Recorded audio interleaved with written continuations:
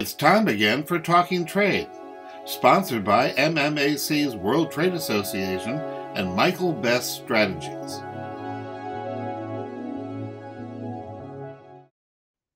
Welcome to another session of Talking Trade. I'm Ken Wasylik, Managing Director of EM Wasylik & Associates, an international business development company.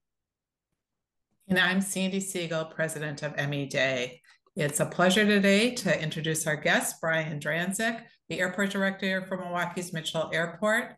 And I believe, Brian, you've been there serving in that role for the last 7 years. So thank you for joining us today. I'm excited to have you give us some updates. Great. Yeah, thank you for having me on. I appreciate being here. So I recently had the pleasure of meeting you, Brian, and being invited to information meeting at the airport where you and some of the project participants shared the upcoming expansion project and shared with the transportation community the goals and, sort of the timeline and some of the details of that. And I'm, as a transportation provider, very excited for myself, for the community and so forth. So hoping you can share a little bit with us today what the project's all about and some of the goals and highlights on the services that we'll provide and hopefully expand services here in the community. Sure, I'd love to. This is a interesting project that's taken quite some time to really come to fruition. We've when you think about the site that this is going on, this is the former 440th site that the county took over close to 20 years ago now, when the base closure happened, and we've always had big plans for this site. A number of years ago, recognized some of the challenges that were going down just to the south of us in Chicago with regard to cargo, and thought that this might be a really good opportunity to change that location into a cargo site. It took a lot longer than we anticipated because it's a very challenging industry to kind of break your way into. Really, there's just a lot of embedded activity in that space. But a couple of years ago, we started this development project with Crow developers to really try to achieve that goal. And to date, I think we're well on our way to groundbreaking, hopefully at the end of this year, where we'll be looking at about a 337,000 square foot facility with about 400,000 square feet of ramp space that'll get reconditioned to a cargo facility that should be able to hold 5 747 class aircraft on the ground at any given time, which hopefully will provide some relief for those that are moving cargo freight from Wisconsin and Northern Illinois. So we're pretty excited about where this project is compared to where we started. It's a really interesting 20 years is a lot of persistence on your part and the airport authority as well. But we talked about our big gorilla to the south, O'Hare. How confident are we that Milwaukee can attract the air carriers and the 747s into this facility? Sure. Versus O'Hare on this one? Yeah, it's a good question. And it's been a challenge. Originally, when we started this, I think it was a pretty uphill task. We were talking to a lot of industry insiders and told it was going to be a challenge. But the events that have taken place over the past few years, including some of the changes that COVID created within the industry, I think has really propelled the interest level on the Milwaukee project. We've done quite a bit to get messaging out about the project. As Sandi had mentioned, we had some meetings in the Chicago area along with meetings here in Milwaukee, and got a good high level of interest. We've been going to different trade conferences and have a lot of interest, I think, from domestic and international carriers. I think it's just going to come to the point where it's if you build it, they will come scenario. Hopefully, that's, the track that we're on right now, is that I think people want to see the shovels in the ground and the building erected and things of that nature, so that they see it as a real viable option. But I think the pressure points in Chicago are just getting to that point for either smaller operators or ones that have specific needs that we can address that hopefully will attract. Well, that's interesting that you have specific needs. You know, one of the advantages of O'Hare is it's a hub, right? A lot of international travel comes into there. It's the hub, a hub for United and American, a lot of passenger traffic. So is the challenges attracting the air carriers similar to on the air passenger challenges that, you know, Milwaukee seemingly is always in the shadows of Chicago and O'Hare? Sure. It's another great question. There's similarities and there's some differences.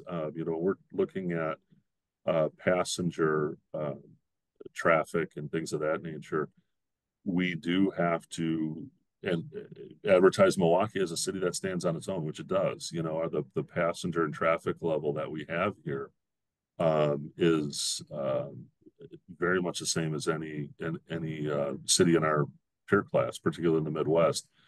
We probably lose about 2 million or so passengers to Chicago. We know that. But at the same time, you know, we have sufficient traffic levels here.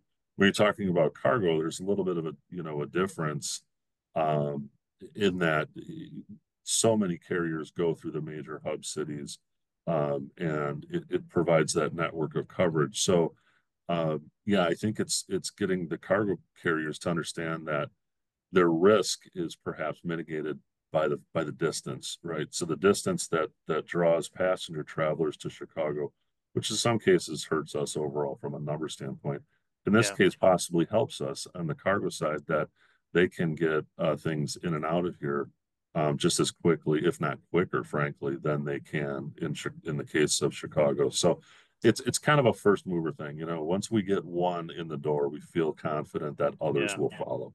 It seems like you're really focusing on specialized as opposed to be at a Memphis for FedEx or Louisville or Cincinnati, actually attracting a segment that is not, how do I say, a viable alternative to a major airport like O'Hare. Sure, you know, that could very well be the starting point. You know, if it's something specialized like cold storage or pharmaceuticals or things that have a time commitment related to them, you know, that's, I think, where our advantage comes about. And from there, hopefully we can expand that and grow that capability.